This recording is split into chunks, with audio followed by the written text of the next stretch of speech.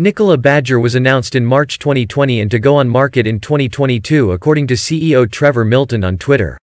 It would start around $60,000 and has a 300 miles range if you opt for the battery-only version and 600 miles if you later decide to upgrade to a hydrogen fuel cell system. It can go from 0 to 60 in 2.9 seconds and tow 8,000 pounds. In September 2020, GM was said to acquire 11% stake in NIkola for $2 billion and will manufacture the Badger along with supplying its battery and hydrogen fuel cell. That same month, Heidenberg, a Wall Street firm, published a report calling NIkola an intricate fraud scheme. In the report is that the semi-truck in a promotion video was first towed up a hill and allowed roll down. By the end of that month, Trevor Milton resigned from the company.